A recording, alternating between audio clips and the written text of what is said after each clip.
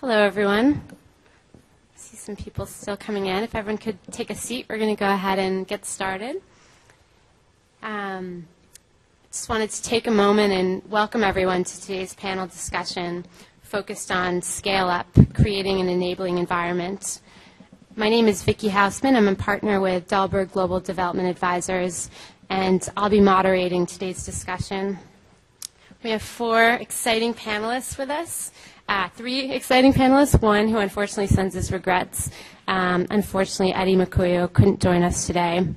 But we have Hayo von Bema from Text to Change, Sarah Emerson from the CDC Foundation and the mHealth Country Partnership, and last but not least, Garrett Mell from WHO.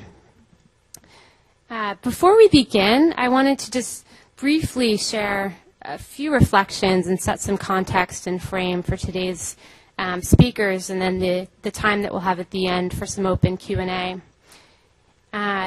Thinking back on previous mHealth summits, and I look around the room and see many familiar faces and know a great number of us have been to several of these in past years. And the topic of scale is not a new one. It's one that's been talked about for several years now, and looking back over the past 5 years or so, the majority of mHealth deployments have been pilots, and there's been an ongoing dialogue about the need for scale, but few actually make it to either national or regional scale. There's been a lot of positive momentum, so on the books at least, there are more and more countries and national governments that are setting e-health strategies, but there's some variability in terms of how established those are and how robust those are.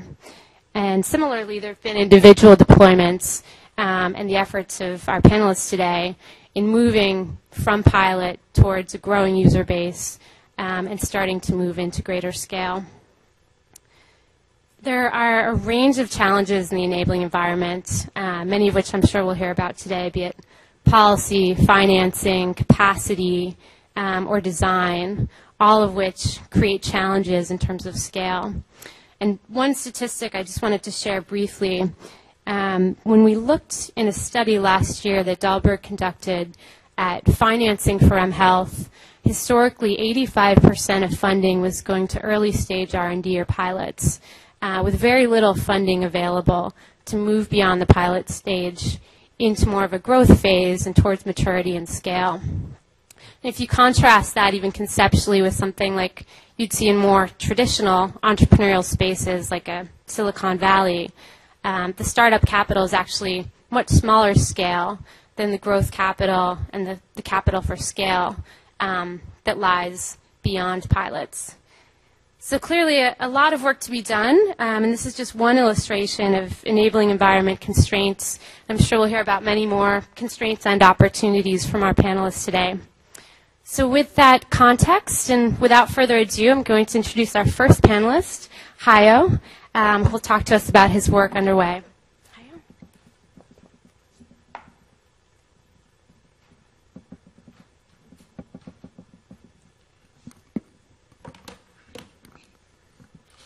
Hi, thanks for having me here. Challenges. Well, they're great to talk about, but I mean, today is also about the great opportunities that mHealth has. Been around in the space for a couple of years now. We're celebrating our 5th year of implementing mHealth campaigns in Africa this February. So, yeah, been around for a couple of years now, and we've seen a lot change. mHealth in itself, I mean, I can remember the first mHealth summit here in DC in 2009. Where it was all about pilots, and we called it pilotitis at that point. It was the biggest disease in mHealth. And what we've seen scale throughout the years, I mean, especially in the number of conferences and the number of people attending conferences. I mean, if you go downstairs now in the exhibition hall, I mean, I'm afraid of even going in. It's the Disney World of mHealth at this point. And it's awesome. I mean, it's amazing that the mHealth space has picked up this much speed, but it's also giving us some thoughts about where we went, where we came from, and where this field is ending. From my perspective, working for a fairly small NGO based out of the Netherlands and Uganda called Text to Change, our biggest scale has been on an organizational level. I will be honest with you. We have implemented something of over 60 small, semi-large and some larger mHealth campaigns. But I mean, for me, the focus has always been on the organizational level. How do you scale an organization implementing mHealth campaigns?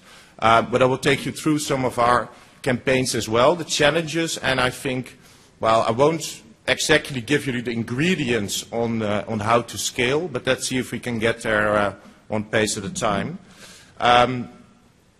Emerging markets, it's the only thing I know. I mean, we're here in the sea, of course, and there's a lot going on here in the domestic markets, and in Europe a bit as well, but my expertise really lies in how to implement, design and execute good mHealth campaigns in Africa. We have some work in South America, but as we've seen in the statistics, the majority of the programs are still running in Africa.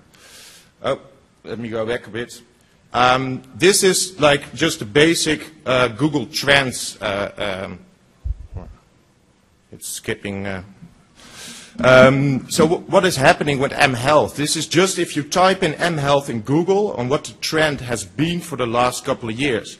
And what you see is that all the people that actually issue queries into Google on mHealth, they're based out of the US and in Europe. The bigger part of the mHealth campaigns are actually being implemented in Africa. But in Europe and the US, we talk about it, and actually people in Africa don't even know sometimes that they're involved with an mHealth campaign. So basically the word mHealth has a little bit of a hype inside it as well. This is the Gartner hype cycle, and I think we really started in 2007, 2008 with all the expectations we had. Just trying to get back once in a while. It's ahead of me. Or saying that I'm not talking fast enough, and I'm not sure. Let's see if this can stop one way. And we've seen really the peak of inflated expectations over the last couple of years. I mean, mHealth was going to be the silver bullet, the one tool that was going to solve every health problem around the world. And it actually isn't yet. So we're going down the line a bit at this moment, and I think next year is not going to be the year of scale yet for the majority of the organizations and mHealth campaigns, but we're going to a very disillusioned part. And that's the best thing about setting up campaigns, about being entrepreneurial, about pioneering. I mean, the disillusionment is good. It's actually teaching you what works and what doesn't. So don't be afraid about the fact if a part of this mHealth space is going to fall down a bit. I'm really having trouble with this clicker, but let's see if this works for you. And we'll see that 2014 will be the year where you actually see a lot of the slope of alignment where actually scale is going to be. What I talked about it a little bit earlier is organizational scale versus program scale. So actually from Text to Change point of view, a majority of our campaigns are sometimes very small. They're just being funded, like what Vicky also told us, with a grant that actually doesn't have scale embedded into it. And even the definition of scale is difficult. Discussed it this morning as well with a friend, and it's more about scalability, about having the ambition to scale up your program one way or another. Sometimes you're not exactly sure if it's going to happen, or even if the environment is going to be good, but really making sure your design at first has the scalability option in it is the biggest part of whatever you're going to do. So bear in mind, if you want to scale up your mHealth campaign, if it's in the US, if it's in Europe, if it's in Asia or in Africa, it's about ambition. It's not about technology. It's not about how much funding you will have, because if you approve scale, funding will follow.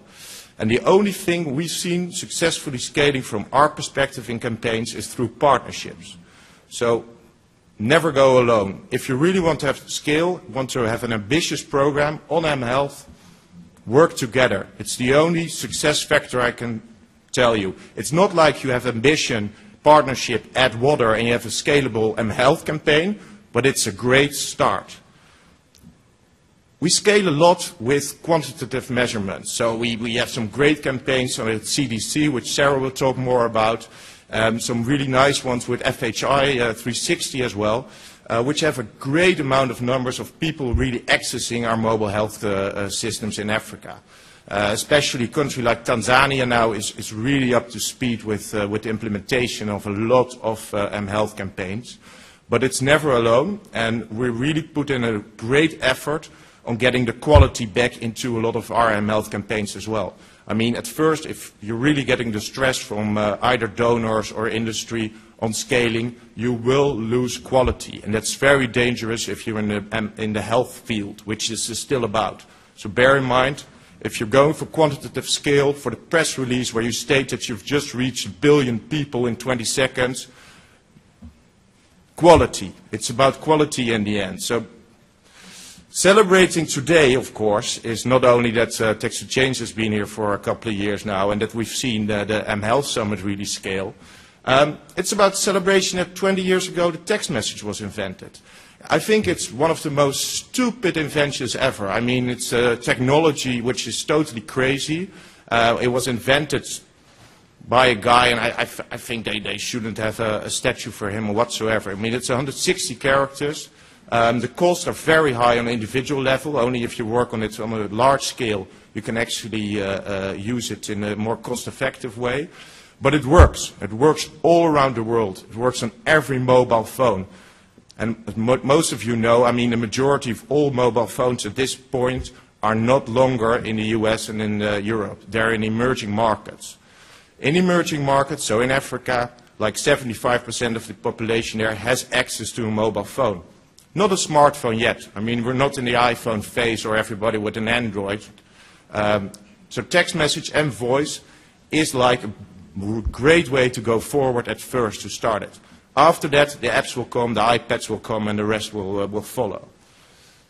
These are some figures about text messages, and it's amazing. It's still growing, and like I said, the technology is really stupid. It's got a lot of limitations, but if you're very creative with it and you're a good designer, I think from our perspective, about 15% of our time goes into technology, and the rest is blood, sweat, and tears around really designing the content. I mean, that's the only thing we really try to focus on. If you have good content, people will like your technology whatsoever. It's about content in the end. We're a small organization, started in 2007, first in 2008 with our initial campaign. 2009, 2010 were terrible. I think we went bankrupt like 2 or 3 times maybe. Put in our own money and started all over again. So scale is of course, I can still remember the early days. My colleague Bas, co-founder here as well as in the room, and we had a lot of discussions on whether or not we should continue. And at this moment, it's more time for us to celebrate the fact that it's easier to get mHealth campaigns to run in Africa. Basically, scale is sometimes the surprise as well. We run a lot of the same campaigns all over again, and suddenly something happens. This is an essential campaign we did with FHI 360, which is still running in Tanzania, where sometimes the numbers are just okay. It's like 10,000 people, 20,000 people will opt into a text message campaign, and then certainly there's a huge problem. You have like 130,000 people suddenly texting. So this actually happened this year, with a lot of challenges and a lot of celebrations, of course, about the fact that without us really knowing what happened, because I'm very honest about that, with some good campaigns and good content that has been designed for over 1.5 years or 2 years, then you suddenly hit the scale. So still, in partnerships, good content, don't focus on technology, be ambitious, and be there for the long term. mHealth, and if you want to be there in the mHealth field, think of it as something you will be working in, not on 3 or 4 years, but maybe in 10 years you will still run in this field. It's one of the best things I did in my life. I'm an IT guy, always set up ICT companies, and I can assure you, working in this mHealth field is far much more interesting than any other ICT application I've ever seen. Just wanted to go to this slide, if it's allowing me. It's not. Well, yes, it is. Communications. We've seen a lot of hype about mHealth, of course.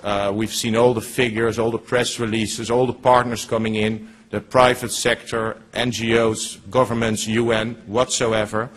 But what actually makes it work is also making sure that whatever you're doing is being put out there in the field. So do put your mHealth campaigns online. Make sure you share your lessons learned. Make sure you share technologies. It's about being open to this. At this point, Text to Change also let go of its proprietary text messaging platform, which we designed in 2008, and we started to collaborate with one of our maybe biggest competitors or partners on setting up open source platforms. I mean, it's these kind of things that actually make you be able as an organization and on a campaign level to be there for the long run as well. So do be open on technology, be open on content, and then eventually the partnerships will follow. Partnerships such as what I said, the biggest one we've seen so far are sometimes granted from governments. It's a great way of starting. It's like what I said with CDC, FHI 360, with ISCD out of the Netherlands. These are the bigger consortium that actually are able to scale these mHealth campaigns. And not only because of the funding that is being combined, but because of the knowledge, ambition, and in the end goal, that we're still here in 10 years working and improving ourselves in this mHealth field. And I hope to see you next year as well, and hope to hear all your stories about your mHealth experiences. But I think still there are a lot of challenges there to be, but I mean the opportunities are even bigger. So let's also make that a celebration day on the 20th birthday of the text message. Thank you.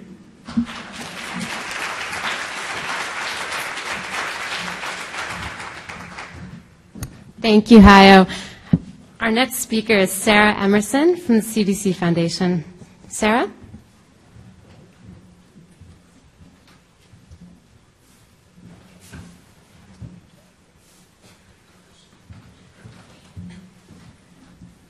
Good afternoon, ladies and gentlemen. How are you? Excellent. Well, I'd like to say we fixed the problem with the remote. Apparently, we're not supposed to touch it. So we'll see how that works. Again, let me go ahead and introduce myself. My name is Sarah Emerson, and I'm working with the CDC Foundation in the capacity as the country manager for the mHealth Tanzania Public-Private Partnership. Before we go ahead and share with you a little bit of information about some of our programs. Wow, I actually didn't touch it.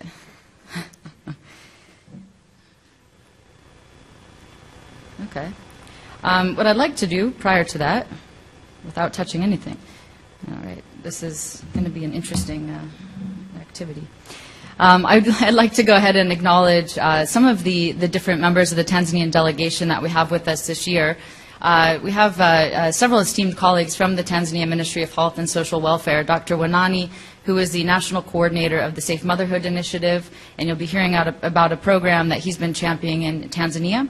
I'd also like to highlight Dr. Mwendwa Mwenesi. Some of you may have just come from her presentation.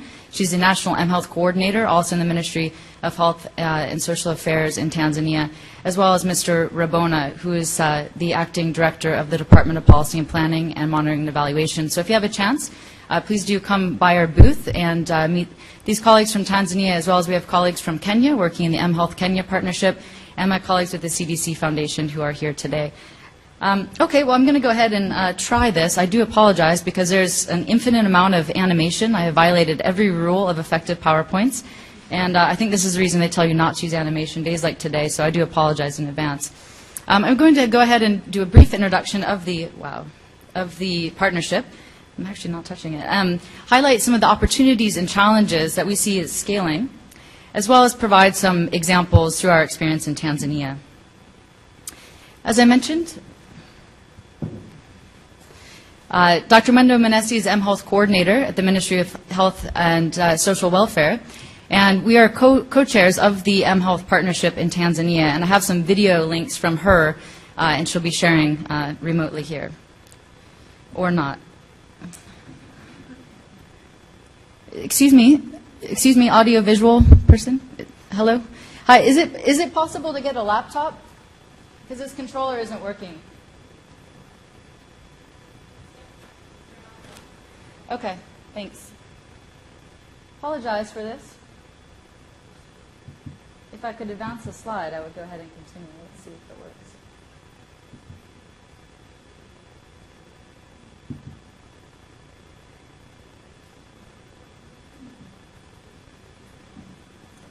it just is jumping around on it, so I'm not touching anything. Okay.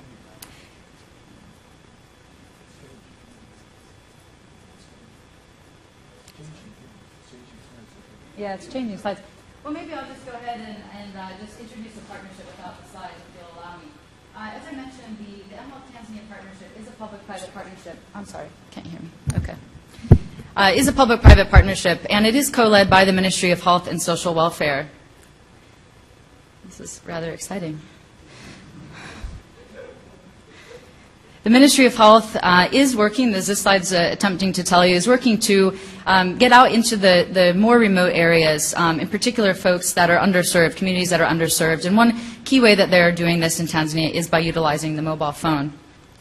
Can you go to the next slide? Oh, okay. And the next one, please. And just leave it. Up. Can you go back?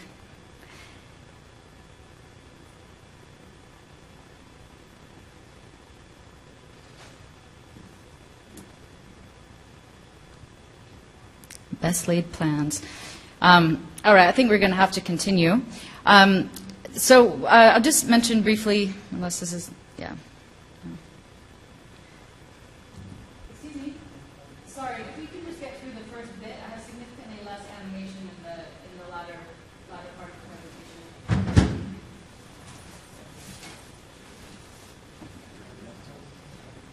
All right, well, if you're able to stay focused on what I'll present rather than the slides. So as I mentioned, this is a public-private partnership, and the Ministry of Health is co-leading it, which we think has been a key in making it an effective partnership. We were originally founded in 2009, sort of rebranded from a previous program called Phones for Health.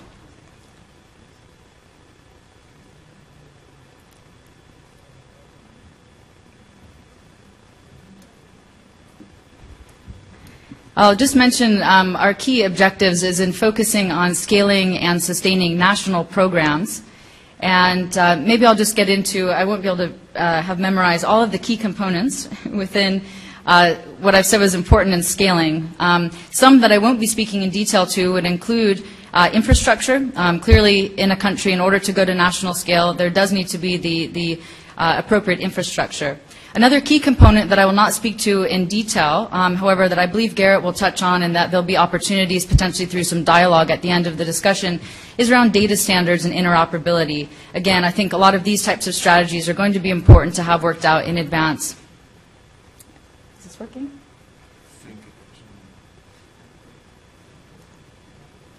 No. It's not working. No. Woohoo! All right, here we go. We work on leveraging the mobile booming. All right, so at least now you see there are some pictures. Again, focused on leveraging the infrastructure that is quite strong in Tanzania, which is the mobile phone infrastructure. It is the strongest infrastructure, far better than the roads and power, et cetera. As I mentioned, we're focused on sustainable and scalable programs with specific focus on creating programs that increase evidence-based planning and decision-making, as well as increasing public health awareness. We have one program, a blood donor messaging system. It's very expensive to recruit new donors in Tanzania, so there's a focus on utilizing the phone in order to retain existing donors. I'd be happy to answer questions or provide more information at our booth. There's another program that is being scaled nationally that's called the Electronic Integrated Disease Surveillance and Response. And this is a program that's supported across several different areas of the ministry that I'll provide more information on in just a moment. And a program I'll speak quite a bit about, we actually just reached 60 billion registrants in 20 seconds. No, we actually did today, though. This is the 13th day that we've been live with this program at a national scale, and we actually did just pass the 20,000 registration mark of active participants. There's been about 40 who have registered and are not active, and 13 days in, we're at 20,000. This is a national campaign, Wazazi Nipendeni in Swahili, means love me parents, and it's a campaign positioned as the unborn baby or the newborn baby, asking the parents and really the broader community that is the family unit within Tanzania to take care of that baby. So here are some different factors, again, that I mentioned. There's a question around priorities. Whose priorities are we following in the country? Local country ownership and leadership. Is there a strategy defined from the beginning? Partnerships, as Hayo talked about, I'd like to discuss in more detail there. A collaborative environment, creating an environment where collaboration is fostered and encouraged in mHealth. Trying to figure out the puzzle of sustainable financing. This is going to be another important topic. I won't be able to speak in detail about any key successes we've had, but can share with you some of the opportunities that we see. The infrastructure, which I mentioned, as well as data standards. A key focus, though, again, having the honor to speak on behalf of my colleagues at the Ministry of Health, is to focus on the results and looking at programs that will be sustained and scaled that actually have an impact on improving public health. So there's a question of priorities.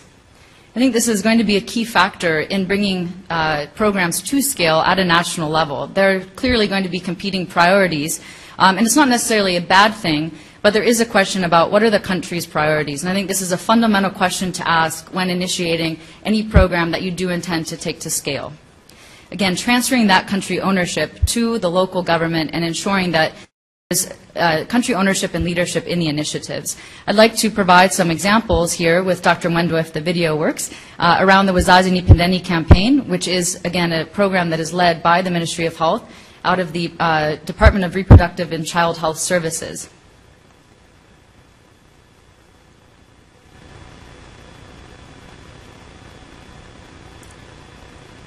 You see there is supposed to be a video.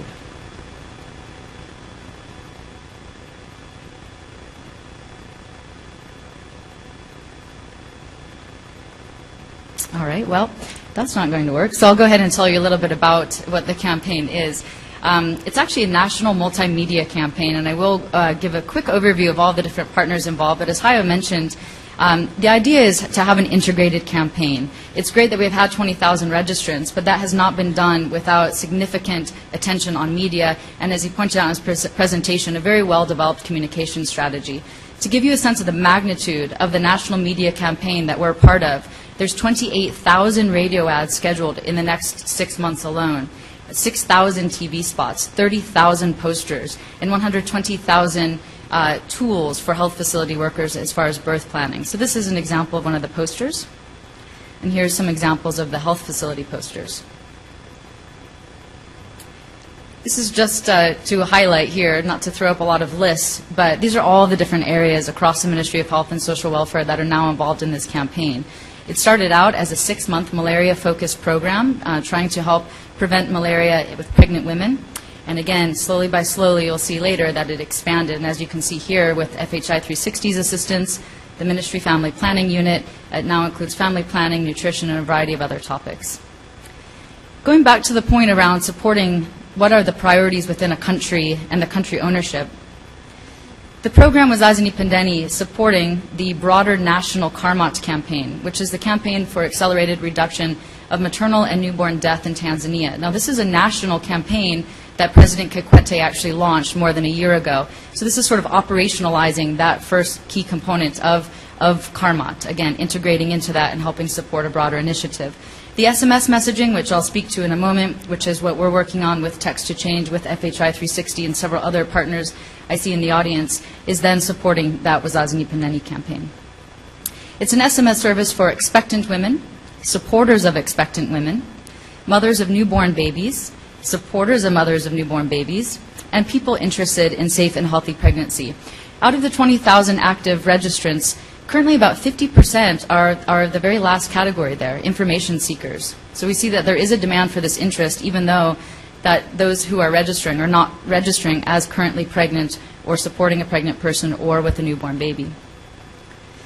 The way the message schedule works is that when someone registers, whether it's the woman or a supporter, so a friend, a family member, a partner, they will enter the current week or month of the woman's pregnancy, receiving approximately 4 messages per week.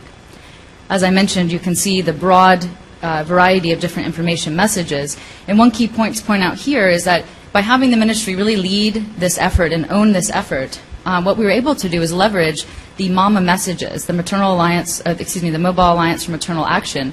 We were able to leverage those messages, but what the Tanzanian government said is HIV and transmission of HIV to unborn children is a real problem in our country. And also there's a lot of ignorance around family planning. So you can see here that there's 2 categories of messages that are not currently included in MAMA. And this was specifically because of the request made by the Tanzanian government.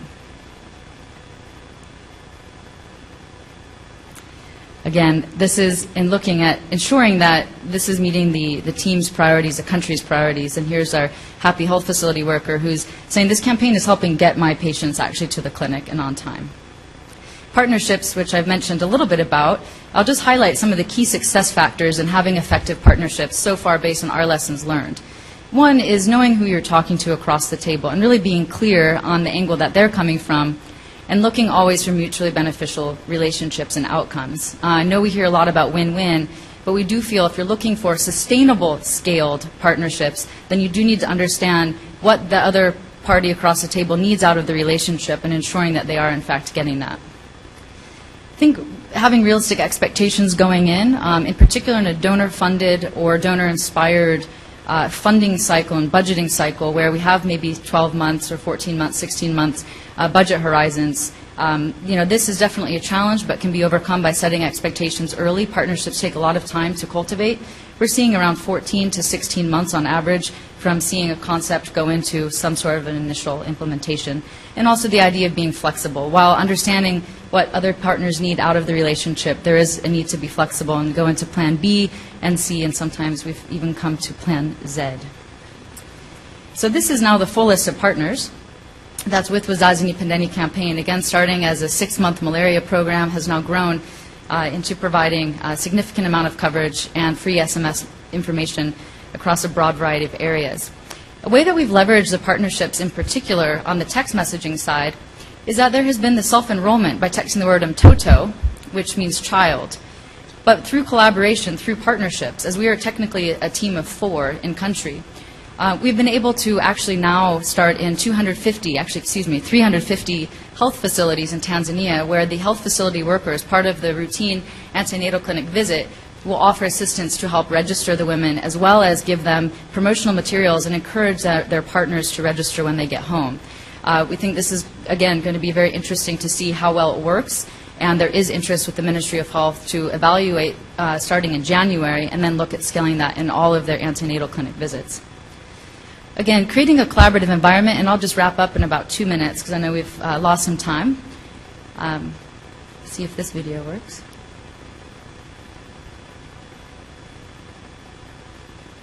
I guess not. AV guy saying no. So a point I'll mention here, if I can get back to the slide, around collaborative environment, as I think Tanzania is quite unique in the ministry's leadership in creating a community of practice, and anyone can be a member of the community of practice so long as they're interested in or supporting some sort of mHealth activities within the country. It is a Google group. We'd be happy to give you the Google group address if you come by our booth. Again, just look for the CDC Foundation in the program.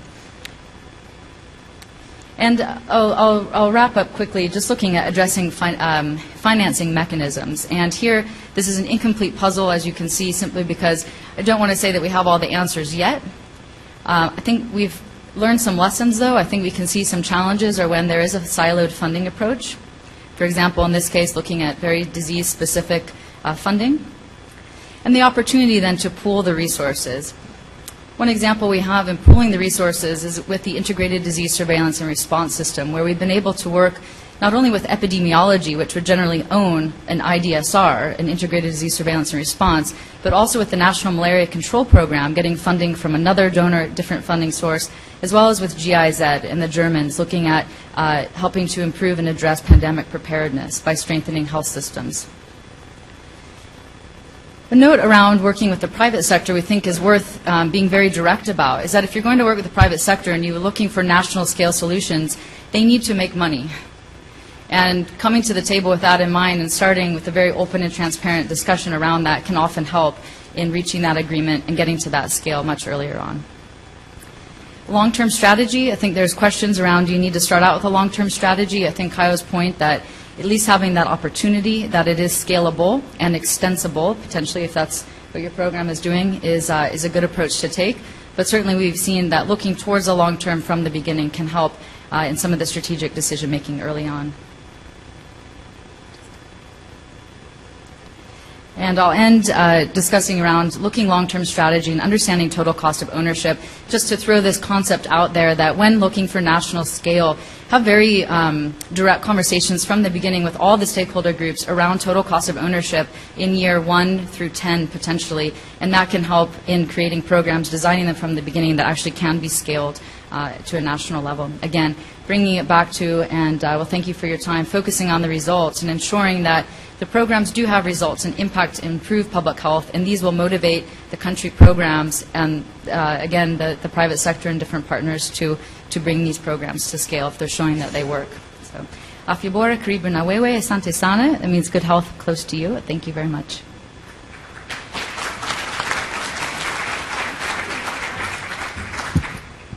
Thank you, Sarah. And our final speaker for today is Garrett Mell from the WHO.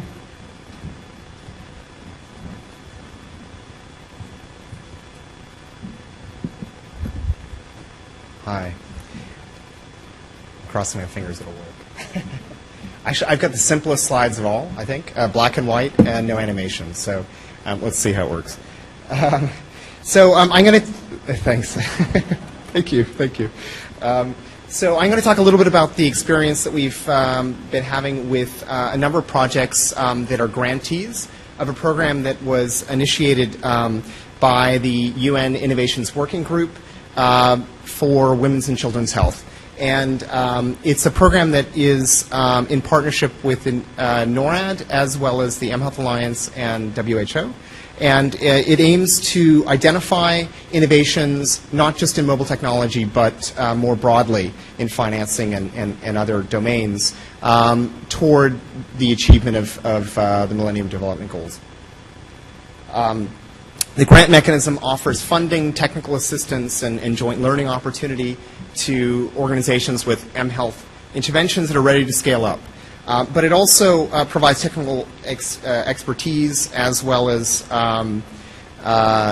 sort of a joint learning, a fostering of work across projects. And this is an area that WHO helps with 8 projects this year, and there's a new cohort of 8 projects this coming year.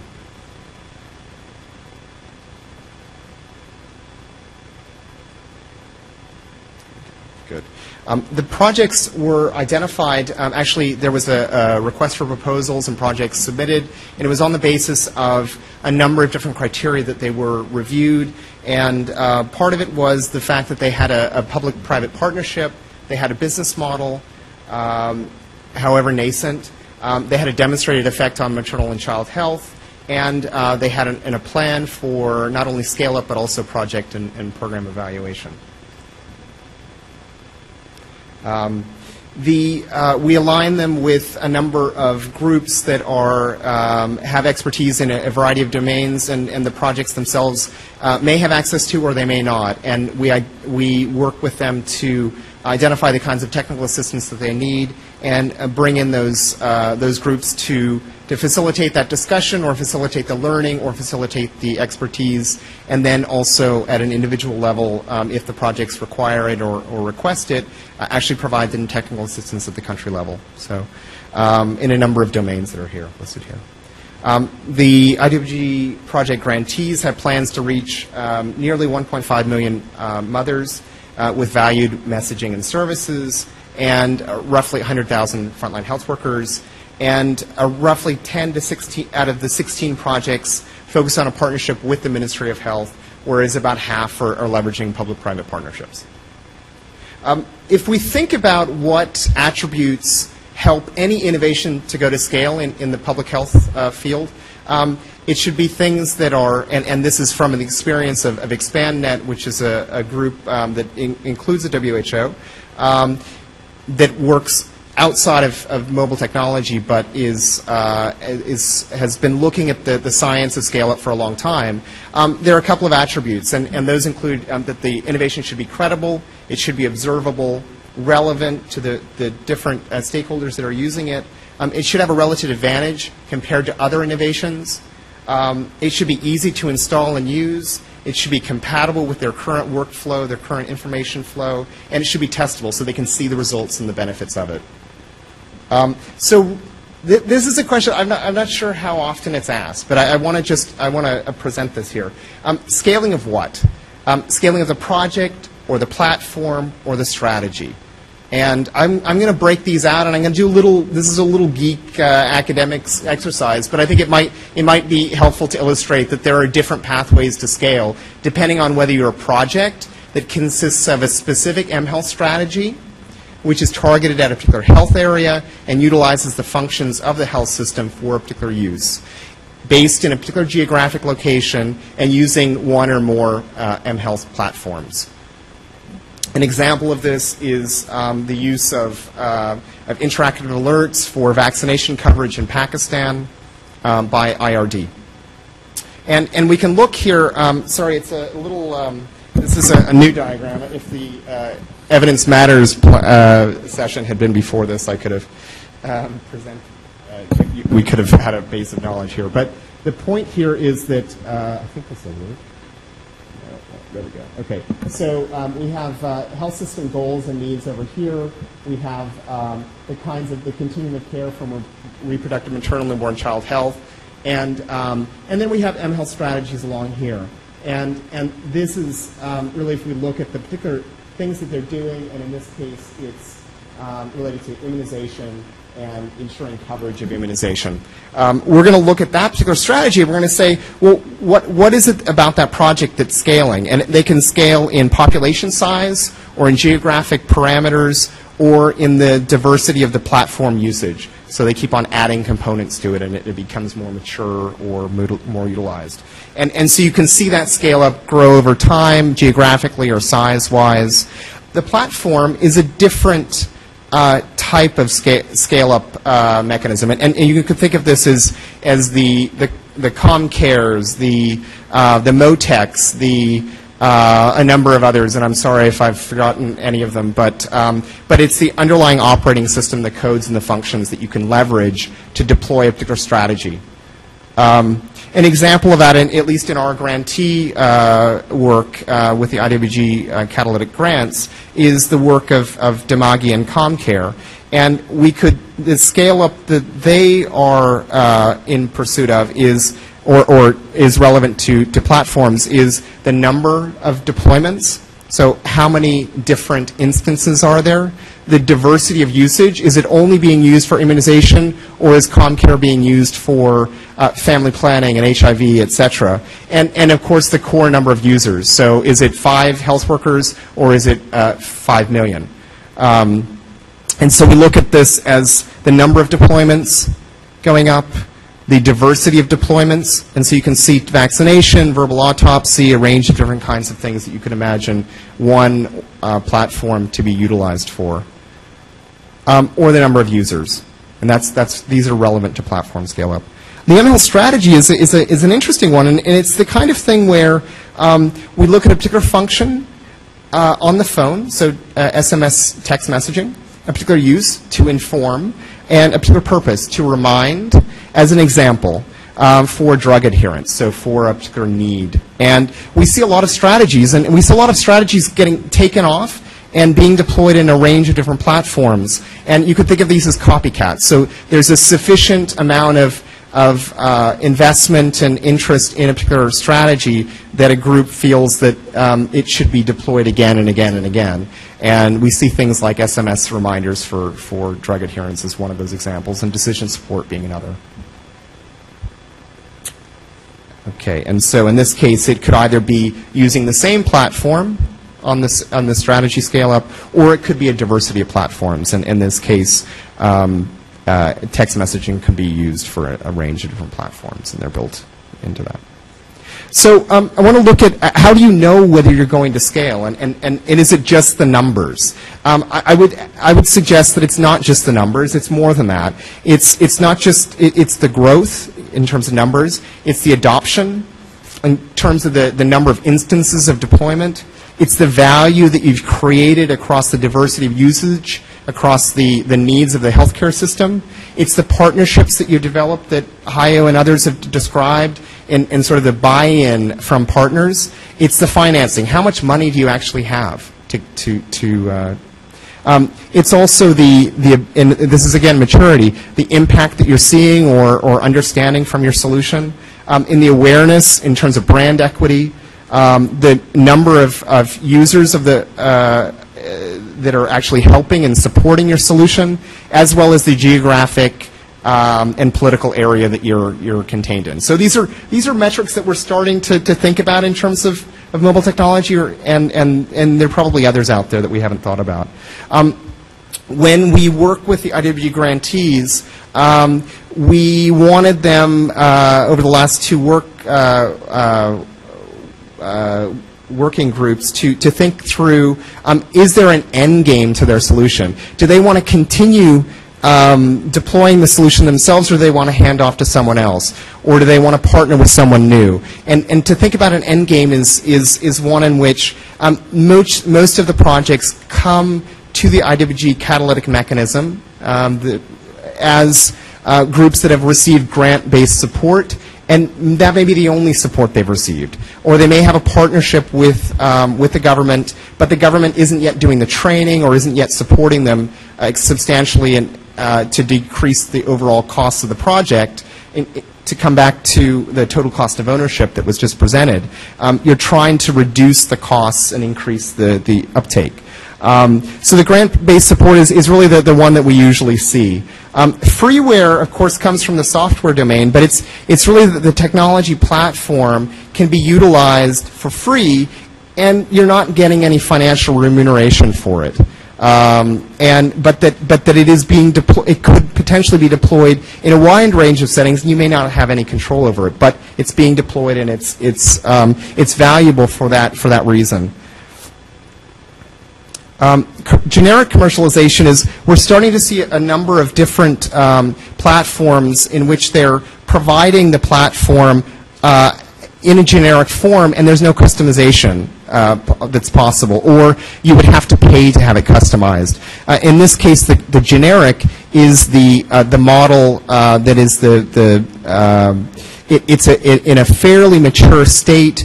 It has a diversity of usage, and the developer of that feels fairly confident that it can be deployed in that way and scaled in that way. Whereas customized commercialization, we see a lot of projects looking to the donor community or partners to say, and those partners say, we really have a particular need. Can you help work with us to customize what you have as a solution to make it relevant to our needs? And this obviously brings in revenue, and it helps in that scale up. End user subscription is really, we're seeing things like MDIL and others where they look at the users as the clients as part of the payment and the revenue generation. And government adoption being an interesting model that we're not yet seeing that much of, but we feel that it is partly the future and the opportunity where a lot of the costs of training and institutionalization can be taken over by the government. But it takes a lot of work. It takes a lot of planning, and there's real opportunity there to work with the government, and it will take time. Accepted standard practice is really the last one, and this is really sort of an altruistic one. And it's the idea that things like decision support or SMS for adherence to drugs is something that we actually don't maybe know who originated it, and it's not necessarily branded, but it's becoming widely deployed in ranges of different settings, different platforms, and it's having an impact without really any particular organization that's controlling it. And but it is being used, and a lot of you are already deploying SMS reminders for drug adherence is one of many examples of this. But it's a standard practice that's accepted. It has potentially an evidence base or just an excitement base around it, and maybe easy to deploy because of its simplicity and its perceived value. Thank you.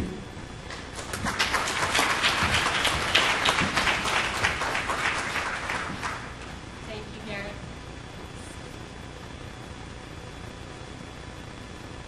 Can everyone hear me?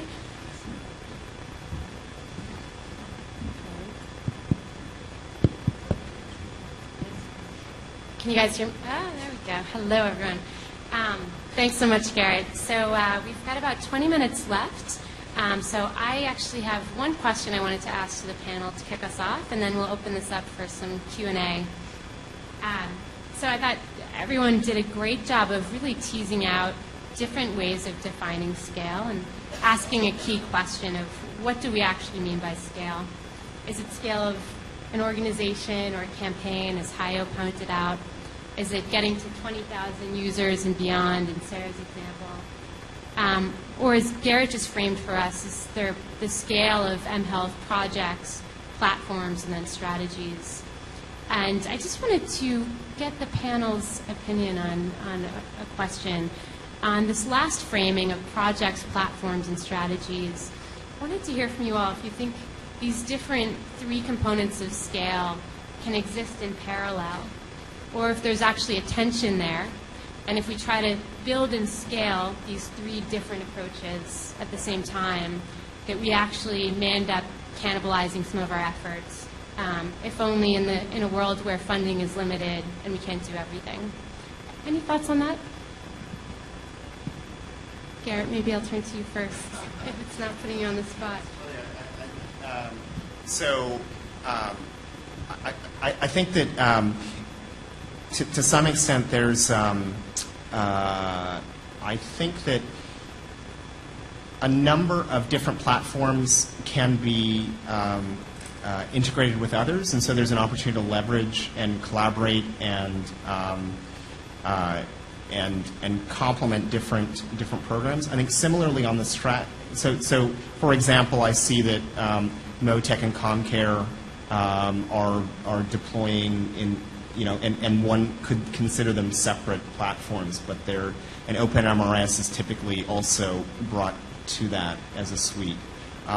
Similarly, if I think about strategies, I think about that there are a number of different vertical efforts that one project or another may have attempted, and they should be looking to others for the opportunity to say, let's see if we can collaborate in a way to bring these two different siloed efforts together and present them as maybe a stronger package of strategies that don't feel like they're siloed and pilot, and so there's an opportunity there to work together and gain scale. So I haven't really thought through much more of it, but initial thoughts.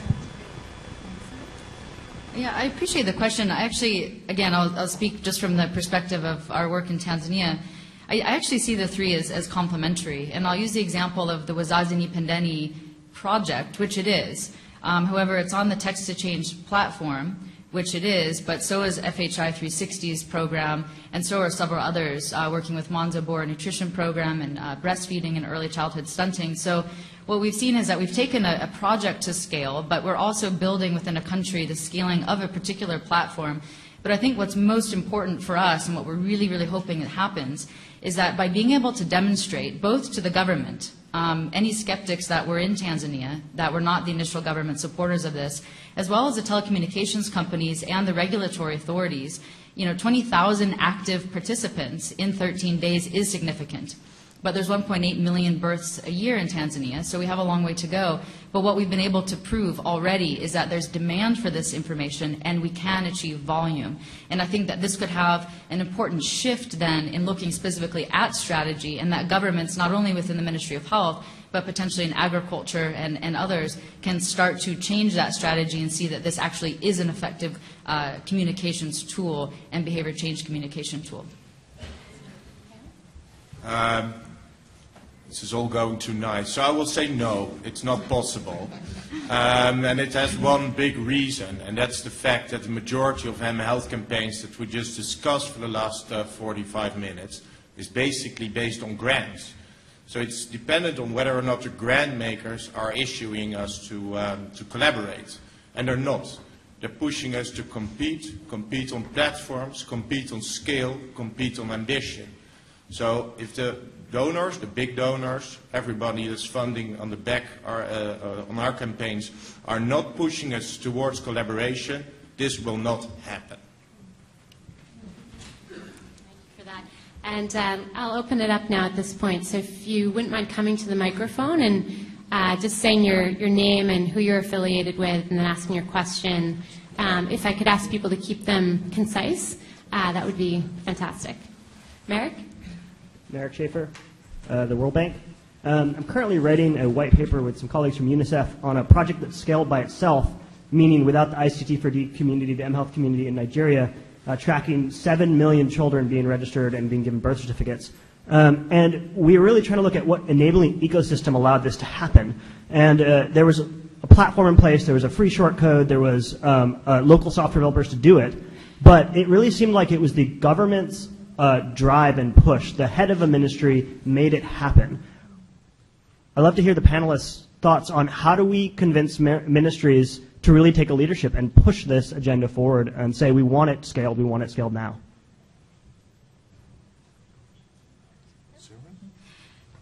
Yeah, again, I think if I may speak just for my close work with the ministry in Tanzania, is that they're less focused on the actual technology intervention, and they're really focused on the public health impact.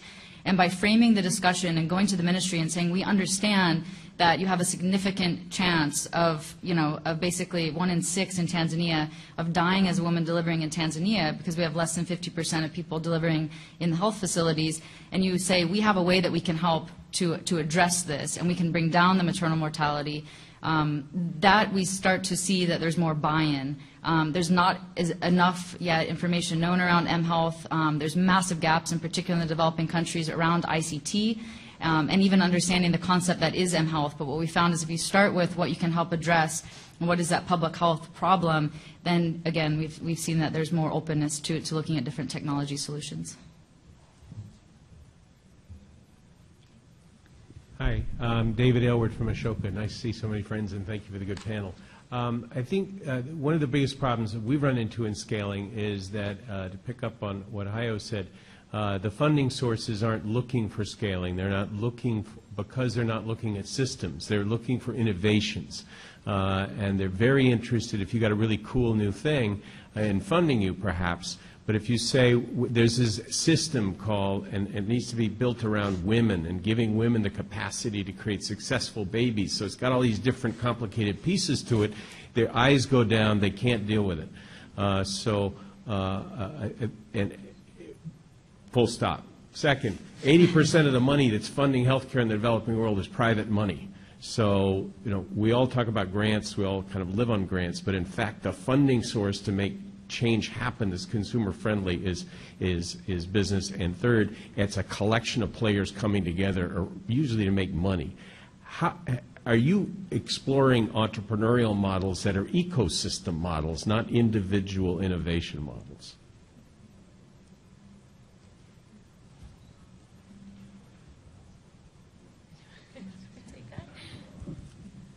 All right, I'll answer your day. For all time's sake. No, and I agree fully. It's a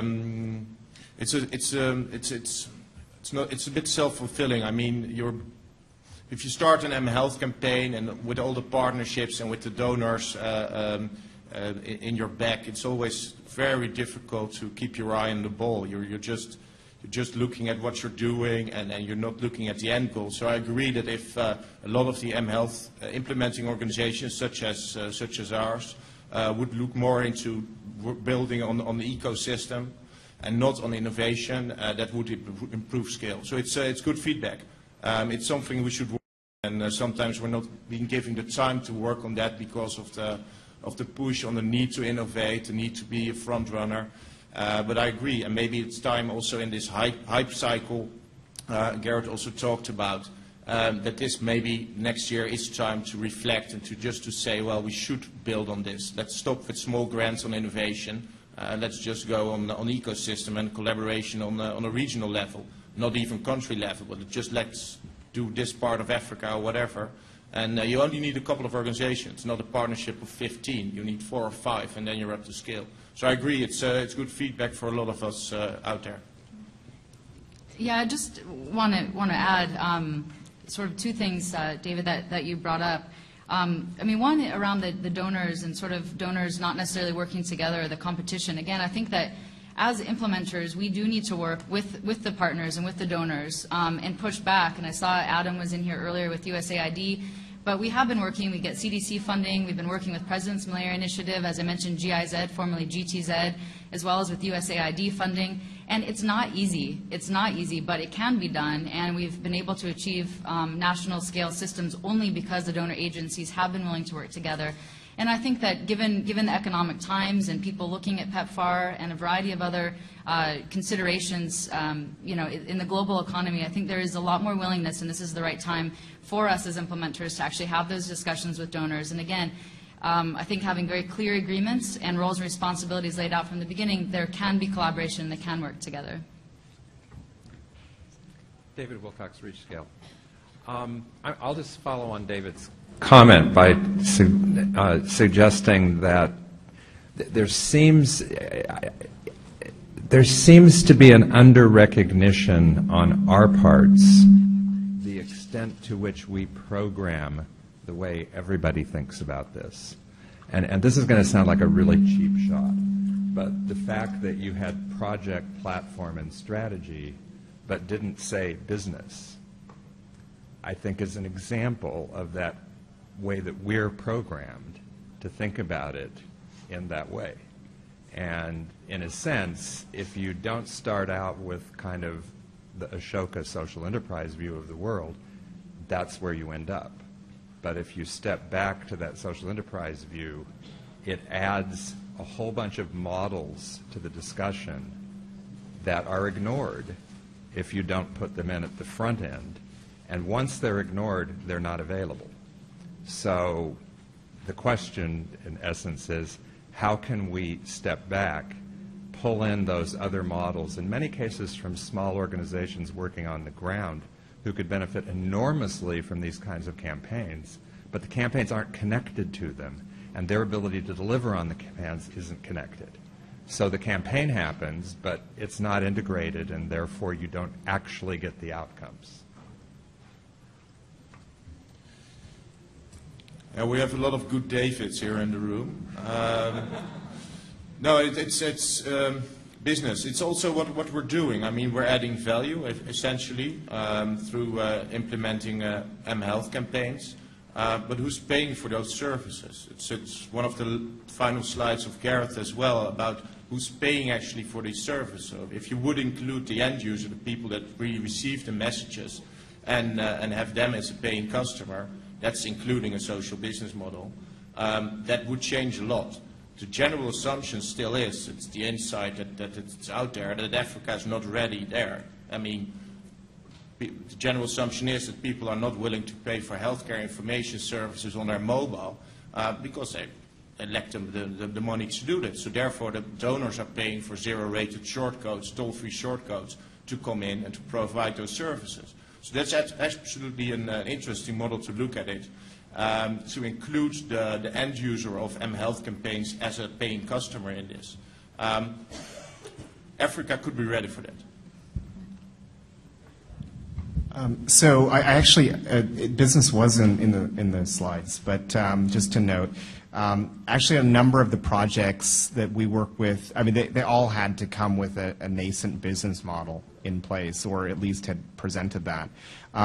They've all been struggling to try to figure out what the business model is that will give them the legs to gain scale. And a number of them have attempted, and in some cases have had some success in partnering with the private sector, or using a model where there's the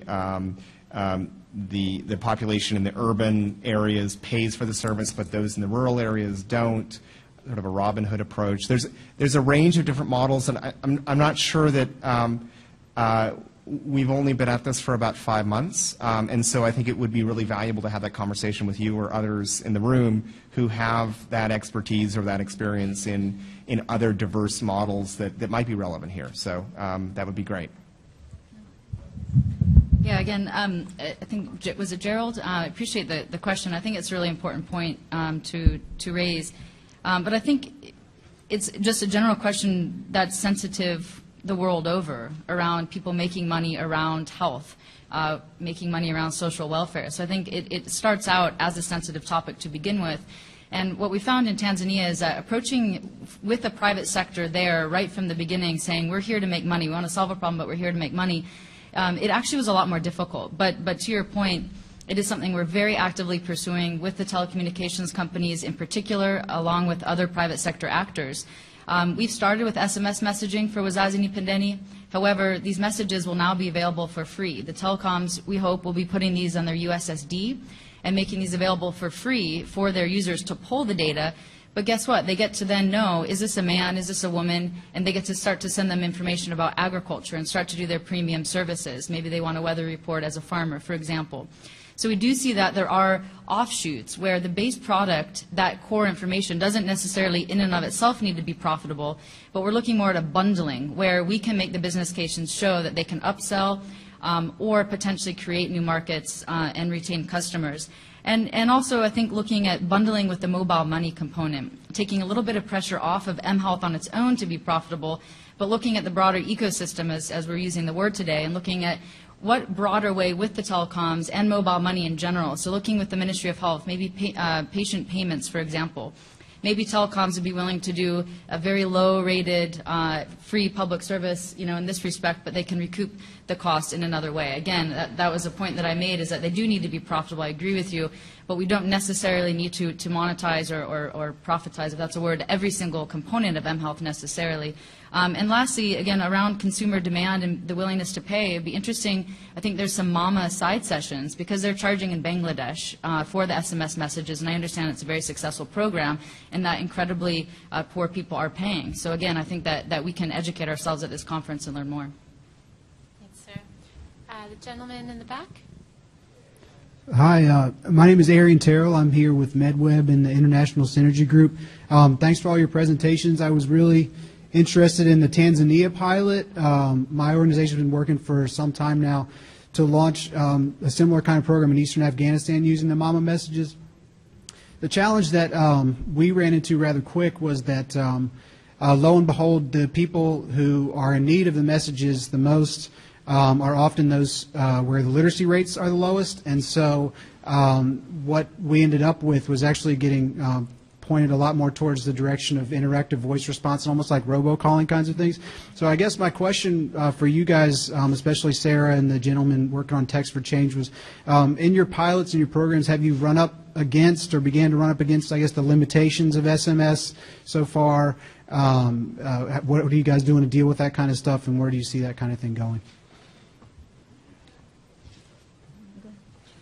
Yeah, we run into that on a day-to-day basis. So we started as Text to Change as a pilot, as a program in 2008, only working on text messages. And well, at this point, I can say that the majority of our programs is still text message based, but a lot is with IVR, interactive voice response systems. Very expensive, even more difficult to scale than text message campaigns, and some others are basically go back to face-to-face interventions. So yeah, it's a mix. Mixed also with radio, what Sarah stressed out on how to sensitize people about it. We never use text messages as a single way of messaging people. It's always in combination with other media, radio, voice, and that's the success of a campaign as well. So yes, literacy is a big problem. We even dropped out of a big program funded by DFID in Sierra Leone. Because we couldn't see any added value from us as an organization there, because they were focused on setting up text message campaign there, and we truly saw after a couple of visits that there was absolutely nobody able to read the messages. So yeah, you have to be honest at some point and say, well, let's go to either to IVR or just get on your bike and go into the village. I just want to briefly add to that. I think there are a lot of limitations of SMS, and it's not the literacy alone, but I won't go into the details now. But specifically on the literacy issue, part of why we've created a partner track of messages, so it's not just messages for women, is specifically because of some of the literacy challenges. So there are messages designed in third person in case it's the sister or the mother or the relative or the husband who can read those messages. And in our extensive pre-testing, in particular in the rural areas, without our prompting, people were reading one another the messages. And even at our launch event, we had women who wanted to come on stage as these ground supporters of the program, and we said, okay, great, everyone get out their phones. You're going to show the crowd how to register. They said, well, we don't have phones. And we said, and they said, oh no, but our partners, our sister, my friend, are reading them the messages, and there's a lot of interest, and in particular, that's why we created the information track of messages, not just for those who are currently pregnant, but also just as a general community sensitization. So again, I think it's an important point, and we are looking at the IBR and the USSD as well. I think we're almost out of time, so if both of you could just ask your question, and then we'll have the panel respond to both at the same time, that would be great. Do you want to start in the front? Okay. I am Willow Pequinat. I work at NIH, and we fund research grants, as you know. And innovation is necessary, but it's no longer sufficient. In the last 20 years, NIH has begun to see that their responsibility doesn't end with the conclusion of the grant, that they need to participate in the scaling up. And grants that don't have the feasibility for scaling up will not get a good score, because the scores are now innovation/impact. And if there's no chance it'll have impact.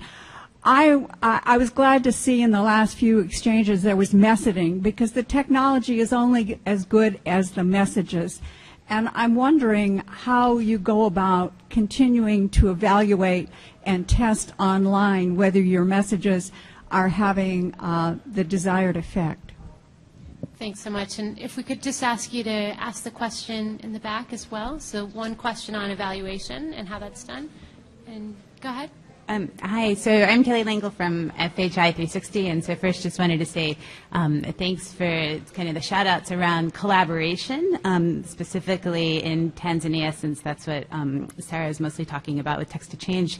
So I wanted to just say two things. So first of all, I really feel like the issue of collaboration among our donor-funded projects, it's important, and I think that it behooves us in the mHealth kind of global community to really do our homework and to really know what other people are doing on the ground, such that we're not redundant and we're really complementing and supporting and working very closely with governments and MOHs and all of our donors, and that we really can step up and really positively support those collaborations. And we do have a couple of excellent examples around that. When we were first starting to think about implementing the program I lead at FHI M4H, we talked to everyone we knew in the field, and we had a number of partners say, oh, since y'all are thinking about doing this in your research, you're funded to do M4H, we're not going to do something that we've been thinking about that's like it because you're going to do it. Let's go ahead and collaborate. And so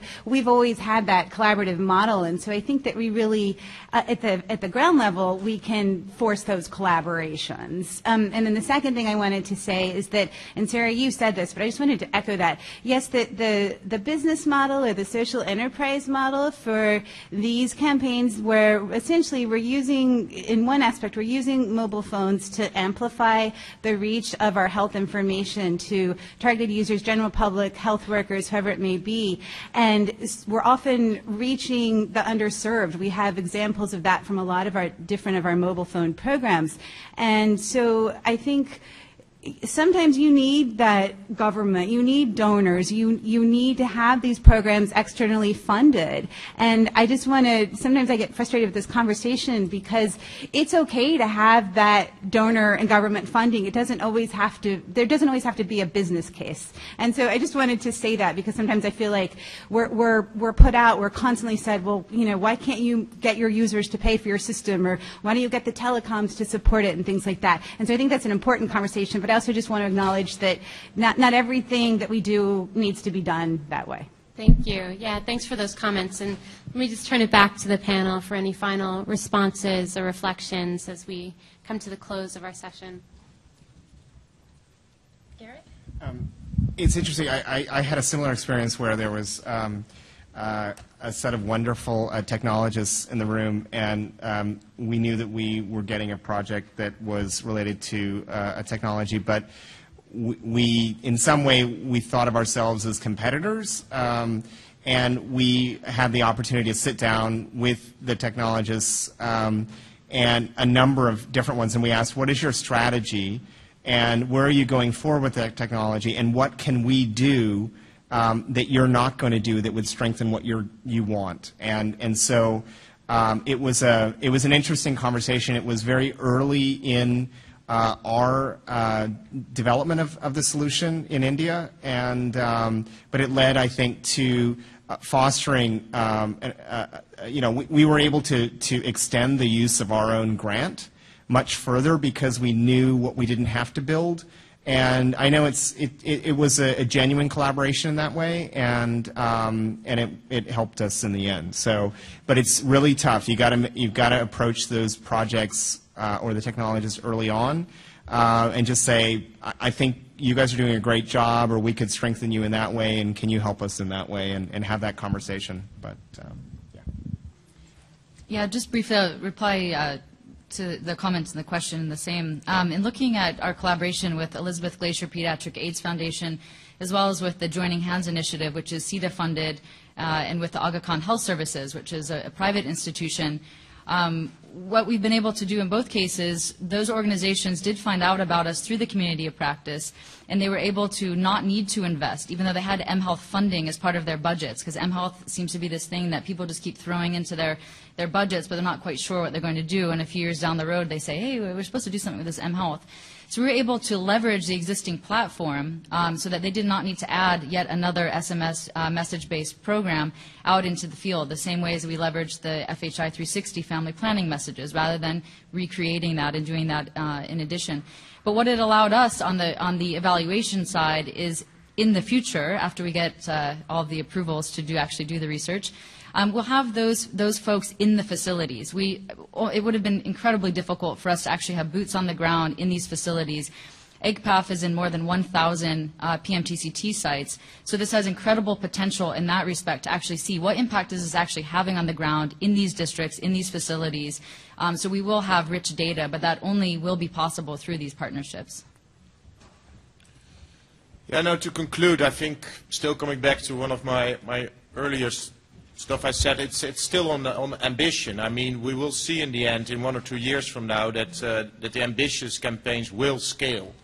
They will scale with or without a business model, because sometimes, as Kelly said well, not every mobile health campaign should have a business model. But if you're really ambitious, I mean, in the end, you will figure out what the business model is. The problem was, for the last couple of years, there was no clear view on any business model, and I've seen, well, that changed a bit over the last 2 years or so. So I think we can actually move forward to that, and you will see results in 1 or 2 years from now, definitely. And the mHealth field will get a little bit tinier. I mean, a lot of organizations that are working without business models or without the ambition to scale, they will not be here anymore at the mHealth Summit. But you will see ambition, you will see scale with or without business models. Just wanted to take a minute to thank each of our panelists. I think this has been a great discussion, and thanks to the audience for your provocative and lively questions as well. We're over time at this point, so if you could all join me in giving a round of applause to our panelists.